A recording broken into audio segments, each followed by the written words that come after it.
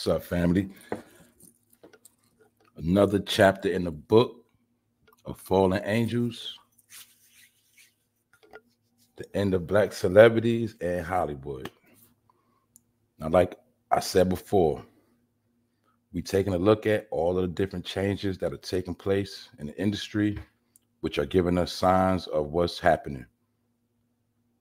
Now, we know recently Shannon Sharpe just finished dealing with a situation of a home invasion in which the robbers took $1 million worth of merchandise. But I know a lot of people are not into sports, but this is a show I watch every single day. And a lot of times I watch it right after I finish doing my lives, or sometimes I'll be watching it when I'm doing a live. The show starts at 9:30. Long story short, Skip Bayless and Shannon Sharpe is now over. Shannon Sharpe has taken a buyout and he is leaving the show. I don't know if he's leaving Fox Sports 1 as a whole, but just to make it clear, Shannon Sharpe already has his own podcast called Club Shay Shay and has been doing very well. He has a nice catalog. He has a lot of interviews with top-notch celebrities, and he's good. But the thing is, Shannon Sharpe took a lot of drama and disrespect on this show. Skip Bayless disrespected him a lot. Shannon Sharpe is a Hall of Famer from the NFL, and a lot of times Skip Bayless would take shots at him and try to undermine him and disrespect his achievements by calling him a so-called Hall of Famer. And for those who watch the show, y'all already know. But for those that don't know, Skip Bayless gets super angry in any discussion about Tom Brady. And they had a lot of arguments about Tom Brady. Well, Shannon Sharpe is a LeBron James lover, and Skip Bayless is a Tom Brady lover. And they always had arguments about who's the GOAT, this, that, and the third. But I saw live TV where they screamed on each other, and it was for real. Like, that's what I always liked about this show. It was always real. And I saw them many a times going at each other neck and giving low blows.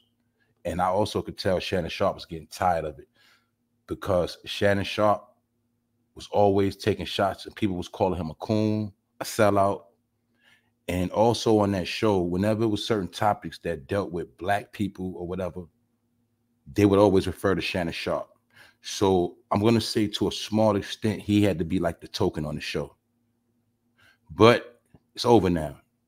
And another thing I want to point out, something I was speaking about earlier on how sometimes you got to work a job to get where you got to go.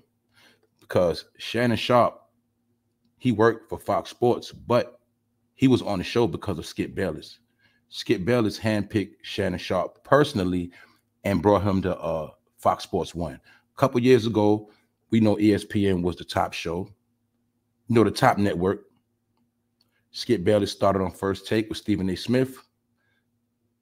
But Skip Bayless did not renew his contract. He was offered a bigger bag from Fox.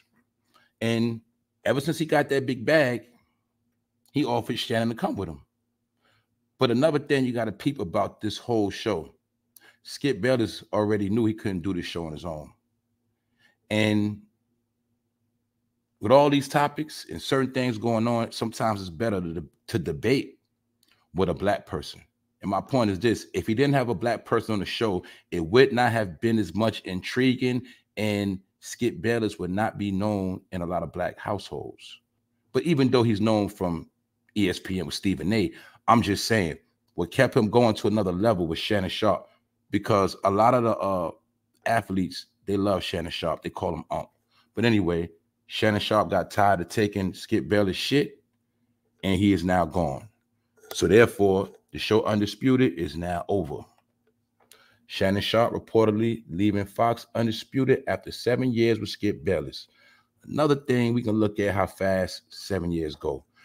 I remember when they just started this show in 2016. That's how fast 7 years go. But it also shows you everybody got to make changes in their life. Everybody has to elevate. Everybody has to do certain things to get to the next level. And also, we can say that Shannon Sharpe felt like He had to keep his morals and principles in order. And he said, F that show. So salute to Shannon Sharpe. Also, don't forget, some funny things going on with Shannon Sharpe. His house got broken into.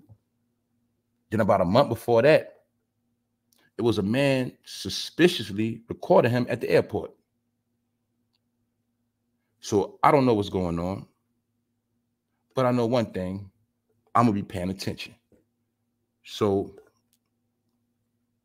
let that be known that sometimes you gotta grind to get where you gotta go, and sometimes you gotta ease your head out the lion's mouth. Because Shannon Sharpe been tired of Skip Bayless, but he dealt with him for that money. And plus, it's called a contract. But once again, we see all money and good money. And this is also another sign that Hollywood is coming to an end.